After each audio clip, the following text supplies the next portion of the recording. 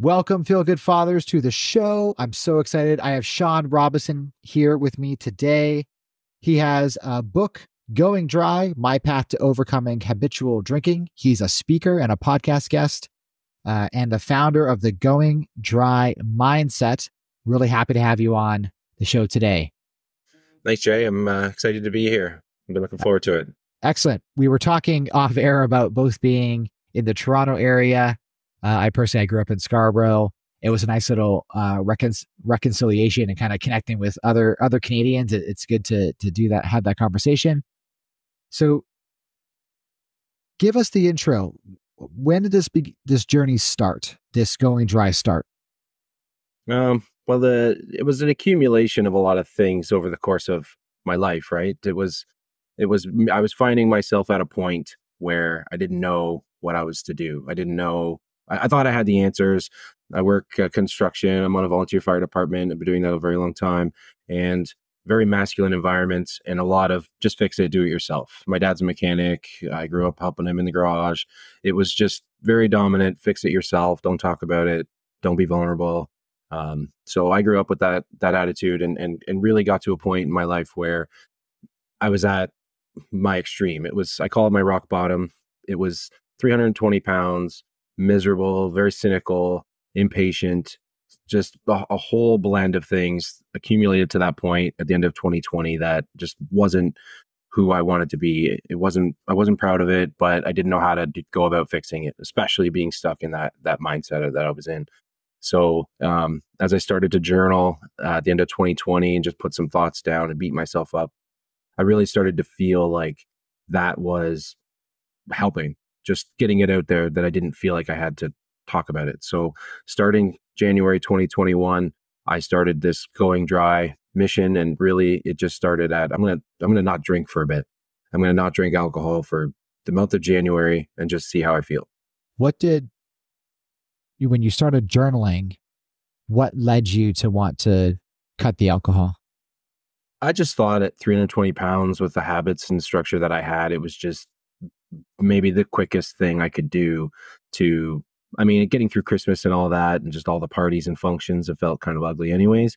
But then it was just the easiest, biggest thing that I could say, hey, you know what, COVID, that year, 2020 was what it was. And I found my drinking a lot more because we weren't allowed to go anywhere. So at the end of 2020, it was like, I'm going to take a break from this for a while and try to see if I can take that break and maybe feel a bit better and not eat and overeat and overdrink and all those things I was doing at the time. Got it. What kind of impact did this time period have on your family? Like, what was your family life like? Well, I've got 3 young kids, and my daughter was just born September of 2020. So, and I have 2 boys older than that, but leading up to that moment, there was just a lot of an old environment that I grew up with that was about yelling and was about impatience and was about aggression. And I have 2 younger brothers, so just a very masculine environment in itself. A lot of the things that I was becoming was the things I didn't like when I was growing up. And my family life, there was some moments with just my drinking and what that was for me that, didn't speak well with my relationship with my wife that was, trying. No, that relationship with my kids wasn't as good as it could be either. So I get the health implications of the 320, but what would you say would be sort of the catalyst for this change? Was it your daughter, or was it just you were kind of upset with where everything was going? I think it was just I was so upset with where I was at. Being on the fire department, I was supposed to be in some kind of shape, but I wasn't. So it made things difficult. And then just overall, it really got to a point where I just couldn't do it anymore. I needed to be better. And I would learn much later what was going on in the background with some hard conversations that were likely coming between my wife or between, different people. But in that moment, it was just more about how can I start feeling better? How can I do it? And to use your word catalyst, the catalyst for me was just doing something I hadn't done before by not drinking or by not living a certain lifestyle. So when you say there were some things happening in the background, was this like you were having these conversations and people were calling you out, keeping you accountable, like there was a decent community around you? Or was it you were hearing through grapevine some unsavory things were about to happen? No, it was something I learned later. Like, in that moment, it just didn't seem like anything was wrong. Working construction, and in those environments, it was like you just drank on the weekends and you did your thing, and you had the same group of friends doing the same things. So for me, it was I didn't realize there was an issue, even though there'd be times at a function I would probably drink more than I needed to, and be miserable for 2 days after. It was like I'd find out, months later, was that my wife maybe was afraid to come to me about it, was afraid to come and talk to me about it because of how I would react, or she couldn't see how I would change because it's so difficult for people to change. And thankfully, with the way I kind of developed on my own with that support in the background, it changed, and we didn't have to have that conversation. It became a much different conversation. And a lot of what I think is important for people to know, and a lot of what I try to promote, is that I didn't wait for that big event to happen. I was aware of where these things might take me, and I got ahead of it in a way that really opened it up to say, wow, this was going to be that way. This could result in, more hardened addictions, even though I didn't feel like I was coming from that directly. It was, and then just the other um, things that might come with family, with just the way society is. So as I would get through and learn, I'd really learn what might have happened if I didn't decide to start making changes. Let's suppose you're a father and you want to start a similar path to what you're describing, journaling and figuring out improving your life, finding habits, finding routines that are unhelpful, and jumping in. How would you start? I think that the biggest thing is starting small. And before I get into that, we have a lot of pride, fathers. We have a lot of pride. I would say we're mostly stubborn, even though obviously there's a difference from individual to individual. But overall, we're proud, we're stubborn. We don't like to admit we're wrong, all these things. And by deciding to change something, especially like for me when I was not drinking anymore, to my kids, they didn't start to see that, of course, right away. But then, what it was doing to everything else in the background, I wasn't drinking anymore, but then I was up earlier in the morning and I was more present with them. And when I had more energy because I wasn't more interested on standing around in circles drinking with the other people, I was like needing a distraction. So I'd go play with the kids. Like it was becoming a lot more, just a lot more for me to that. But the, where are we going? So the impact it had on your kids, right? So you were becoming more present, which is Yeah. super great. You were learning about some of these unsavory character traits, a little bit more pride, a little bit more stubbornness, and you were getting up earlier, kind of addressing your life and improving things, and that had a positive impact on your kids. Yeah, so they would learn much later because as I started to work through, and I didn't know that I was going to just never drink again. So in the beginning, and I guess where I left off was starting small, I committed to a dry January. That was just in an effort because I was so miserable and writing these things about myself in this journal, and then I wouldn't tell anybody about it. I come from, these environments that I'm not going to tell them I'm journaling, but keeping that in and then having that outlet and learning dry January is 30 days. I can get through 30 days. And when I got through that 30 days, it was like, okay, well, and there was a lot of struggles in there we can get into, but as I got to the end of that 30, it was like, I'm not done yet. I'm feeling great. I'm already feeling great. And I'm going to try dry February. I'm going to do it's a short month, commit to a short month. And as I started to learn more about habits and habit structure and lifestyle change, I would learn how important these small steps were, how important it was that I circled every day on my calendar as I didn't drink or did whatever that I was working on at the time. Because I tried a lot of other things with this 100-day structure I ended up at. But starting small, keeping track of it and staying consistent, that was the biggest thing that would kind of take me from that place I was at the end of 2020 to where I was quickly able to start to feel better and start to have that more patience and start to really feel like it was making a big difference. When did you discover that, or when did you start making more long-term goals? And I'm asking this because it's clear in the beginning it was, I feel like crap. I'm not happy where things are going. I want to make an adjustment. Was there a shift to more longer term goals? And if so, what was that like? As I worked through the structure of getting to that 100-day mark, I'd learned about habits, and 100 days seemed like a good round number. It was, a couple 3 months. It was some would argue it's that lifestyle change versus just changing a small habit. So 100 days became the new goal. When I got to 100 days, and I kept all this in my journal, which became my book. But that 100-day mark was like, you know what? I'm not done. How cool would it be if I could do this for an entire year? Like in my lifetime, because I grew up with an environment where alcohol was around all the time. It was normal.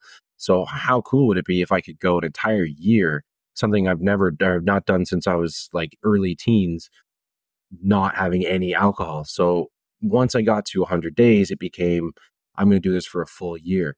And all the while in there, I was testing this 100 days. My first, like as I started January not drinking, I just started by brushing my teeth twice a day. It was something that I could keep track of on the calendar, that I could say, you know what, I'm not happy with dental health. I want to test this 100-day thing. I'm going to do this too. And I'd check mark every morning, every night on the calendar. I'd get to 100 days. I'd stop tracking it because I want to test this thing, right? So I would stop doing it. And there was times I'd lay down in bed and be like, oh, I haven't done it yet. And I'd get up and go and do it. Or, I'd go to leave my house on the weekend because that's just that little bit of change in routine from going to work every day. It was like, oh yeah, no, I haven't done it yet. I got to go brush my teeth. So it became such a lifestyle change that I was doing this with everything from just doing one sit up a day to, whatever. And the point with the 100-day thing I found was, if I was doing, say, one sit up or brushing my teeth twice a day, those aren't difficult things. You start with that small thing. You can do something like that. It's easy enough.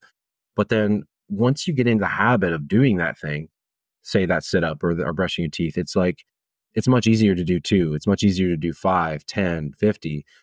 You build to a point.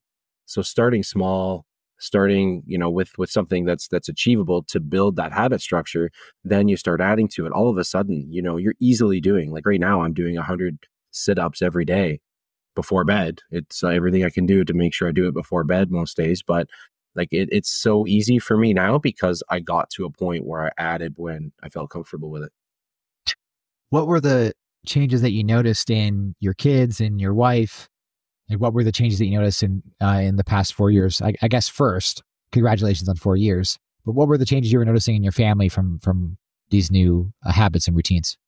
So when I was in that old mindset and that old lifestyle, I wasn't reading books. I wasn't listening to podcasts. I was very much stuck in a kind of routine of the same music, the same friends, the same functions, the same things. And coming from construction, it's like and it's across the board. But speaking from my own background, like it's almost a sense of pride. Like, oh yeah, I don't read. Like I'll watch the movie, but I'm not reading the book. And while I've finished, hundreds of books by now since that moment, I wasn't getting the information to be able to translate into my own life that I could use, but I wasn't doing that to translate to my kids either. So, things like I listen to a lot of audiobooks. I drive an hour to work each way, and I decided to use that time to more my benefit than the same music all the time. So listening to these audiobooks, I listened to John Gordon's Energy Bus. And then Great book. I love that book, and the kids version too. Translating to my kids, I brought that home because my middle child's very anxious, and I was just looking for anything that I could do to start to translate. And the Energy Bus, when he talks about in the adult version, the greatest golf shot, and it's that shot. No matter how bad you played in the day, it's that one shot that keeps you coming back. And I started to do this at home with my wife, 3 kids at the dinner table. There's some really tough days. And I said, let's start this thing now. Like, we're going to pick our favorite thing today. and we're going to do this like every day. I don't care like how hard your day was. It can be something that made you smile. It could be something that made you laugh. It was, the wind picked up a certain way, just anything. And it was difficult at first, but when we went around the table, even my daughter, who was, just talking at the time and very much not coherent in the game, she would just have a moment to say something. And while we would pick something out, it went from a very difficult thing to, we still do it now. This has been a couple of years. And there's like a list of things. Everybody gets like as much time as they want, and my kids pick out everything.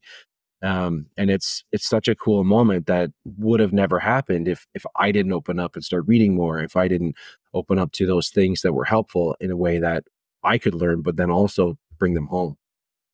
Love it. What did you notice in your wife?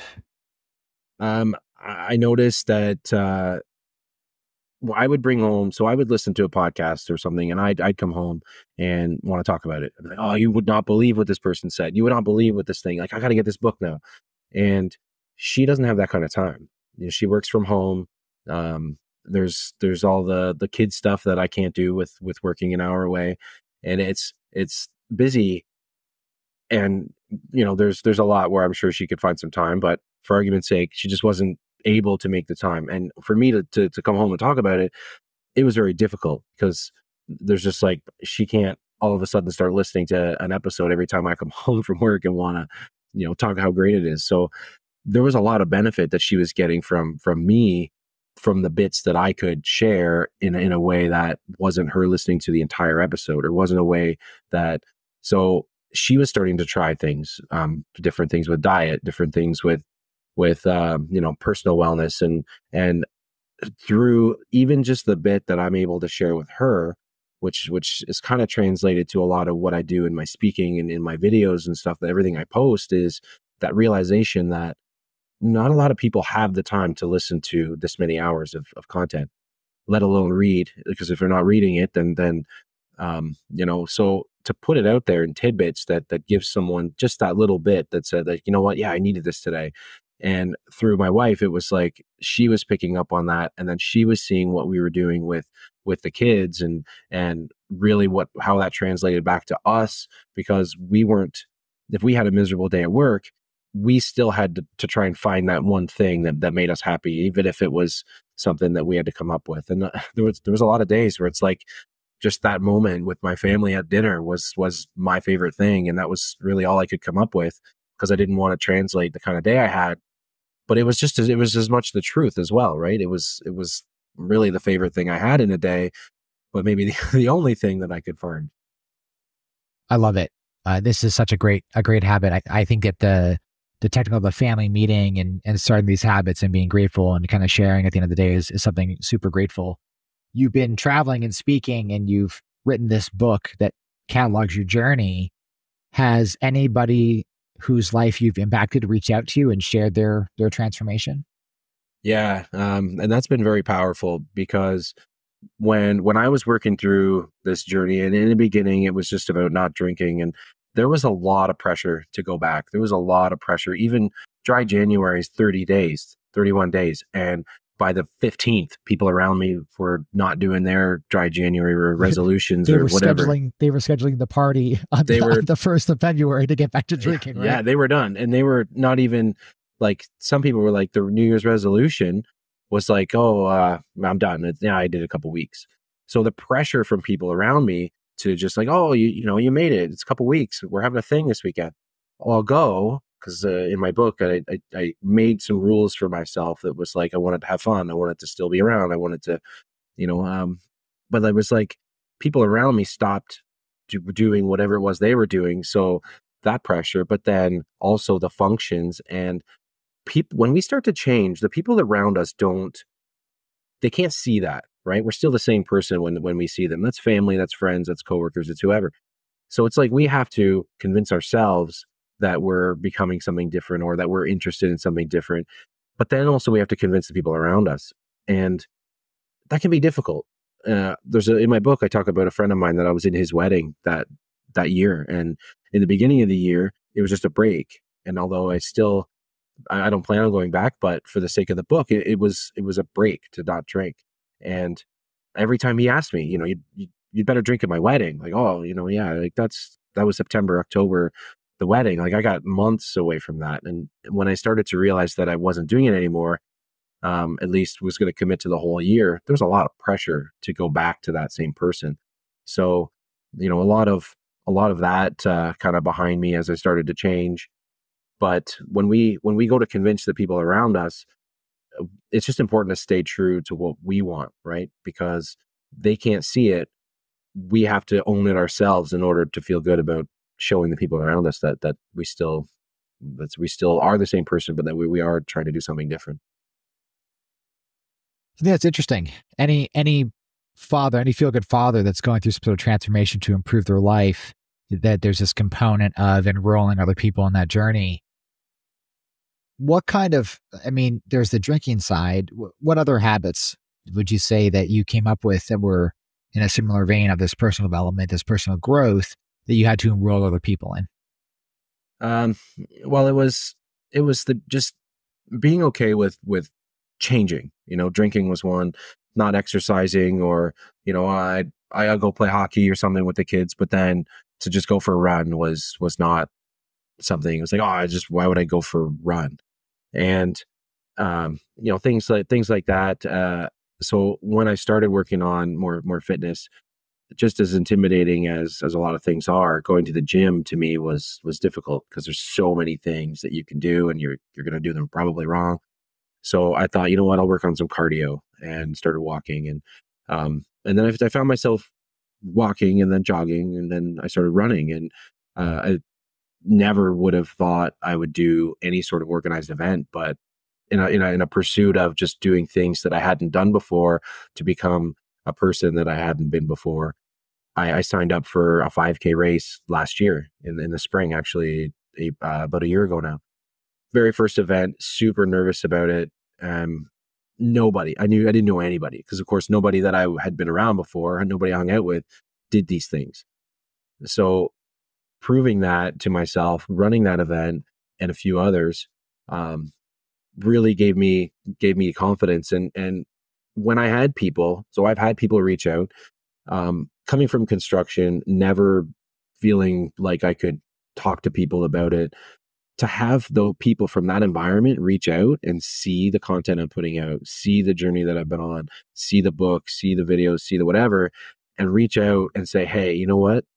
This is amazing. You've done great. Like, do you have any pointers? And to kind of coach some of these people through some stuff that I learned from a place that I used to be in, possibly, and just to hear their feedback, to say like, this is amazing. Like, it is such a cool moment to have someone that's like, especially in that, like, masculine space, to say, I'm doing this too, keep it up. You don't know who's watching. It was a really cool moment. So let's suppose that let's go back to the beginning, because I love these bookends. Let's go back to the beginning. So you're a feel good father. You have something that you want to do. Your journey was one of journaling. How would somebody start the journaling process, and what should they be prompting? Should it be open journaling? Should they be answering questions? Like, what worked for you?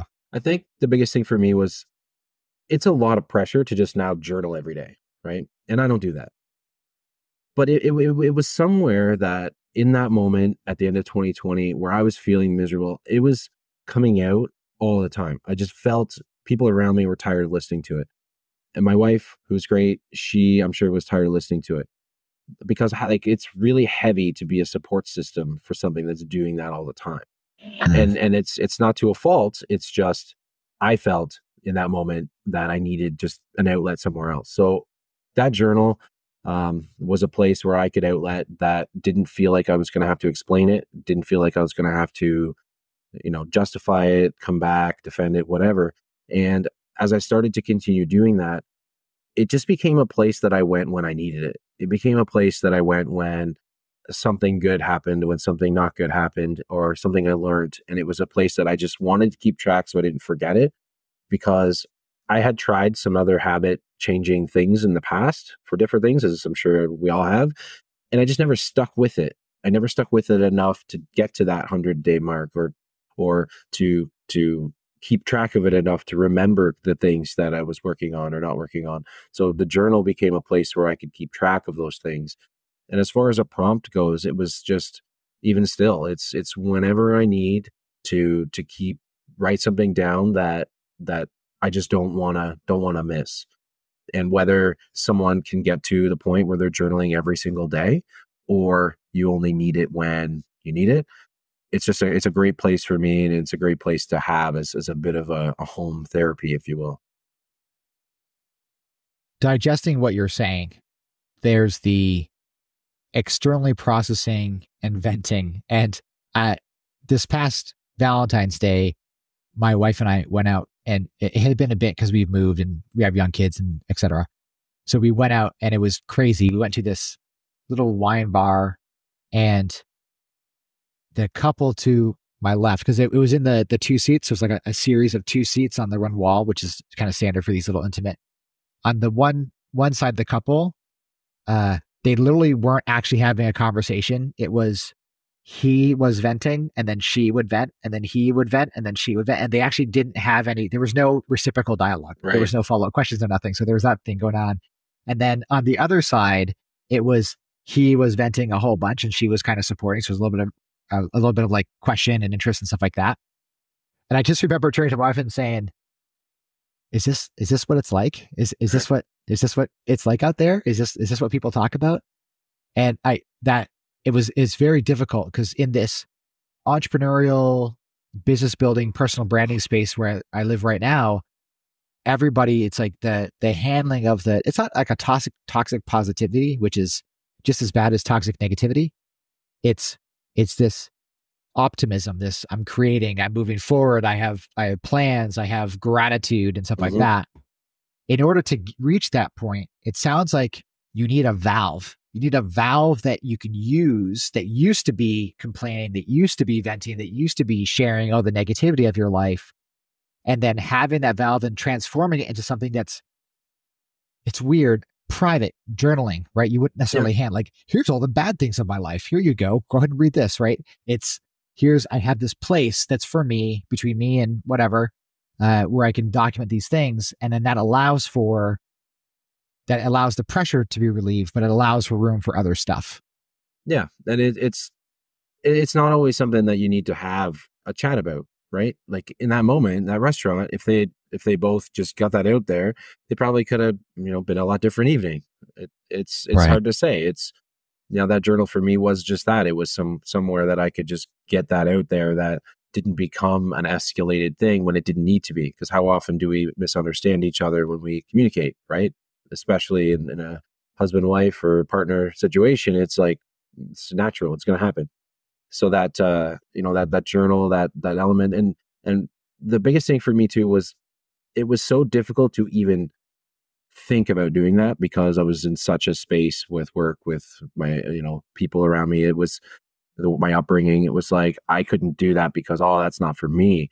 And just kind of making that decision to do that, or to not drink at a function, or to, read that book or listen to that podcast. It was like, I was giving myself permission to seek the information, or to control that valve, to let some more things in that were productive or positive, and stop some more of that negativity and cynicism that I carried around before. How did this begin? I'm really interested in what, again, we talked about that catalyst, right? So there was the 320 pounds, overweight, didn't, just kind of want to try something different. How'd you get into books? Like what led you to books? What led you to podcasts? What led you down this path? Now, the Feel Good Fathers listening, the fact that they're listening to a podcast means that they've also hit this point. And so for you listener, or for you watcher, what was your point? Share in the comments. What was your point? When did you start your personal development journey, as Sean is sharing his?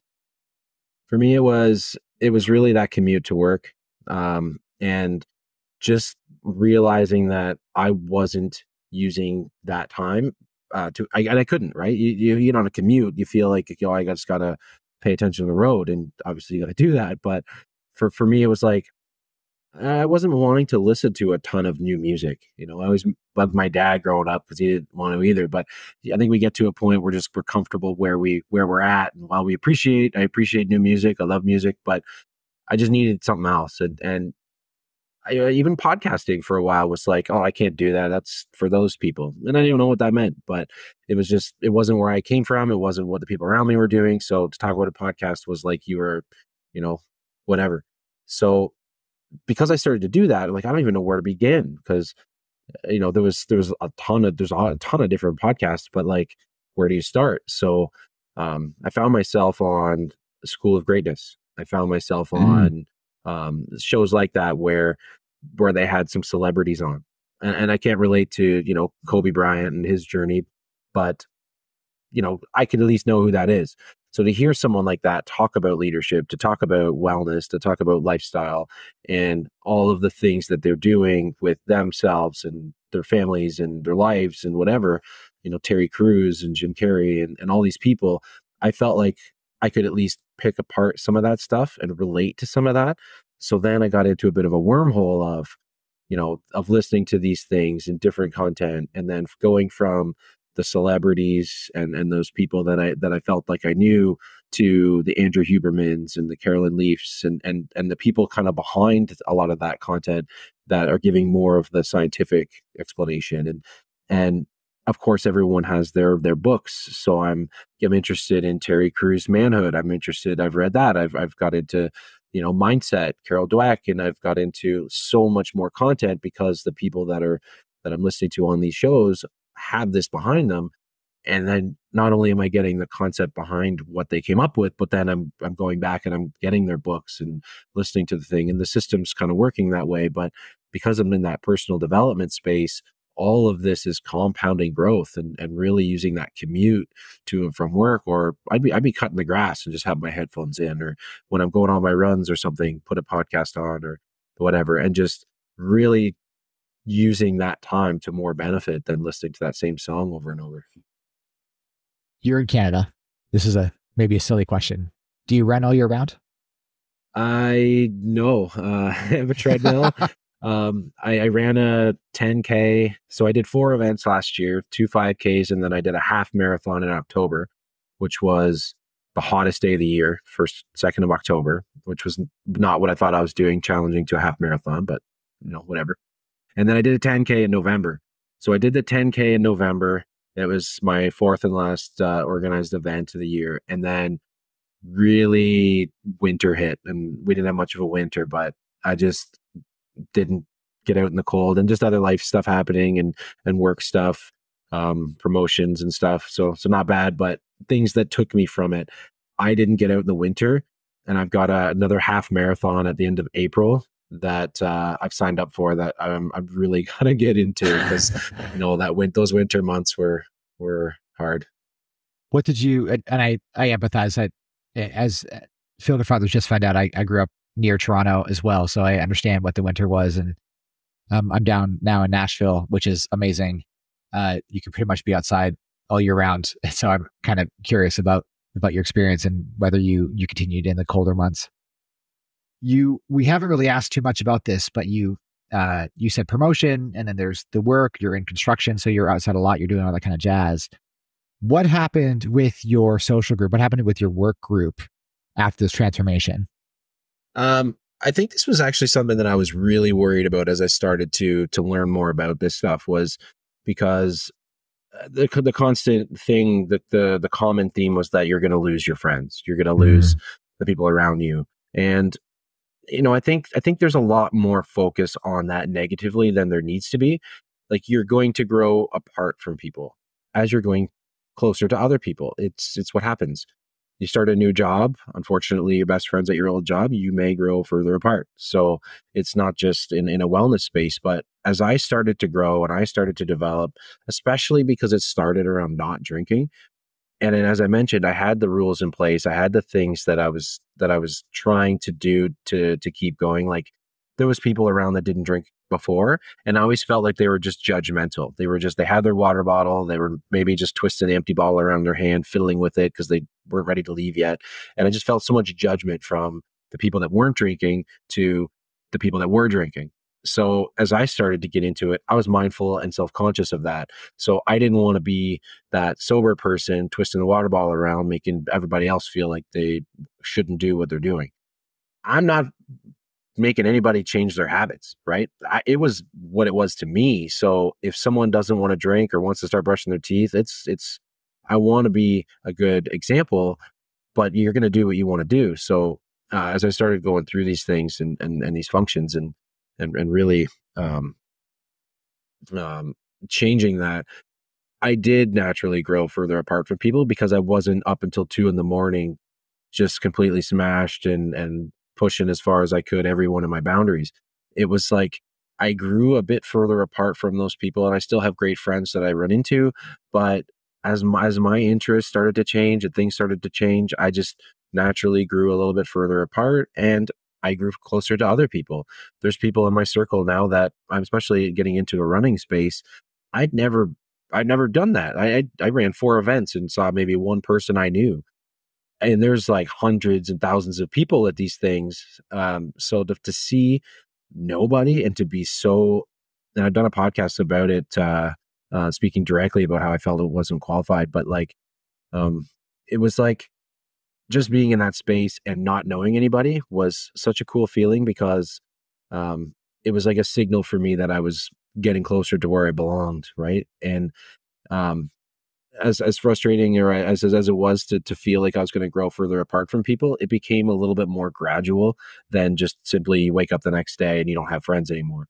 It was just something that happened naturally, and it was a lot easier to navigate. Love it. Absolutely love it. And I think that we're always concerned with our personal development, our personal growth. The big one for fathers is the introduction of kids, right? There's a huge shift in your lifestyle when that happens, that can create some of these different things. And I love the encouragement that some people will leave, some people will come in. There's a river of your life as far as your social network. One of the final concepts or content I'd love to talk to you about is, how did your family, like, what kind of changed with your family? And I'm thinking like the generation above, like the older generation. Like, what was that experience for you? That was a bit of a challenge. My parents are still together. When I wrote the book, I didn't share, and then the book, just to back up a little bit, was my journal. I got to about the October part of that year of commitment, and a friend asked me, how's everything going? And this was at a drinking event, and I wasn't drinking. And the buddy said, "Oh, how's it going actually?" And I said, "Oh shit, I could write a book." And I was like, "Wow, like I really have written this thing." And it was just for me. It was very vulnerable, and it was like I got to that point where it was like, wow, I really could have used this when I got started, when I wasn't wanting to listen to the professionals, when I was getting into podcast space where I didn't really know that I belonged there, and just a lot of that. So when I started to write that book, it was also with my parents and family in the background. That was like, I wasn't telling them what I was writing about.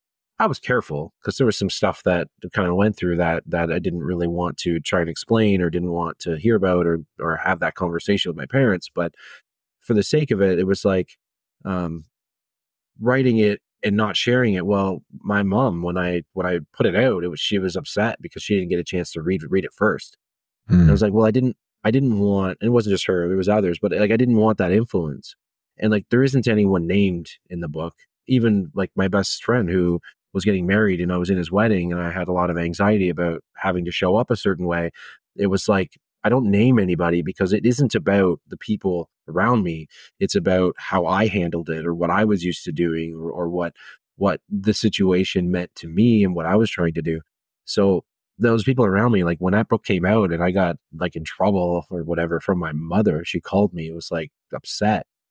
There was a lot of different pressure there. There was a lot of, because they were worried what I was going to write about. They were worried about how it was going to look to them or how they were going to look. And it wasn't about that, but to navigate that and navigate an old lifestyle and to navigate a lot of what we grew up doing that I would not want to do anymore. I would want to change the things I do with my family than what I went through.